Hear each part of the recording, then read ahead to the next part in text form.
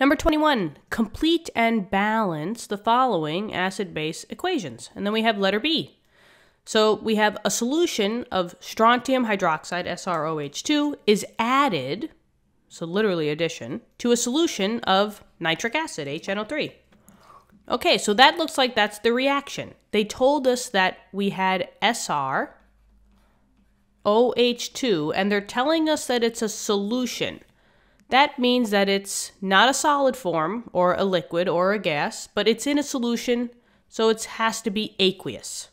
So I'm going to write aqueous next door. And it's literally being added, so plus, right? Plus a solution, so we already know that that's going to be aqueous, of HNO3. Okay, so we have the beginning. Now I just need to know what the products are. Let me just maybe put this in the middle. Perfect. Okay. Now, the good thing with acid-base reactions is that they are just fancy double displacement reactions or double replacement. So we're going to be balancing the same way in which we would have had a double replacement reaction. Okay? The only thing is that this just deals with an acid and a base. So let's get started. I'm going to work with this one first. Now, in order to make the products correctly and without a mistake, what you should do is you should find the charges of the ions that came together by using the crisscross method. So, for example, SrOH2, right? There was 1 strontium and 2 hydroxides. Crisscross these substrates or subscripts back up to find out what the charges of each one of them was.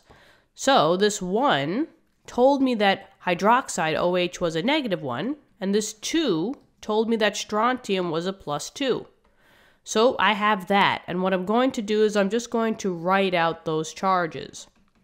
Now, because I've memorized my polyatomics, I know that hydroxide should always be a -1 charge. So that means that this whole thing is correct. If one is correct, the other ones are going to be correct. And plus, strontium's in group 2 on the periodic table, so that works out too. Let's do HNO3. Where is the break? Well, I notice that I have a polyatomic here. NO3 is a polyatomic. So I know that my split, the two things that came together, was an H and an NO3. So I know that there was 1 hydrogen, and this 3 is part of the whole polyatomic. I only had 1 polyatomic. Those are the subscripts that you crisscross to get your charges. This 1 told me that nitrate was a -1, and this 1 told me that H was a +1. So I'm just going to write that down. H was a +1, and it's in group 1 on the periodic table, so that makes sense. And nitrate was a -1, and that's the charge of nitrate every single time. So it makes sense. Now, that's the hardest part. Now we're just going to coast. With double displacement reactions, I always like to say that the outers go with the outers and the inners go with the inners. Meaning, when you make your products, the outers will hook up with the outers. So the Sr plus 2 will hook up with the NO3 minus 1 as a new product. And the inners hook up with the inners. The OH minus 1 will hook up with the H plus. It doesn't matter which one you start with first. I'll start with the outers. So what I'm going to do is I'm just going to write it on the bottom here. So my new compound would be strontium, which was a +2, and the nitrate, NO3 minus 1. Now we're just doing the opposite. We're crisscrossing these back down to find the compound. This 2 crisscrossed down, oh my goodness. This 2 crisscrossed down telling me that I needed 2 nitrates. This 1, or the -1, crisscrossed down telling me that I needed 1 strontium. So my compound is Sr, but I have 2 polyatomics. What do I got to use, guys? We have to use parentheses. So it would be Sr parenthesis, NO3, 2, plus, now let's do the inners. Now, don't be tempted. You might want to put OH first and then H plus, but remember, we'll say standard notation, the positive always comes first and then the negative. So H was a +1, coming in with an OH -1, and notice how I'm only taking information from here. I don't look at the compounds. Once I have those charges, that's the only thing that I look at. Let's crisscross them down. This one told me that I needed 1 hydroxide. This one told me that I needed 1 H. So it technically is HOH, but that gets reworded to H2O. Now, we have to put the states here.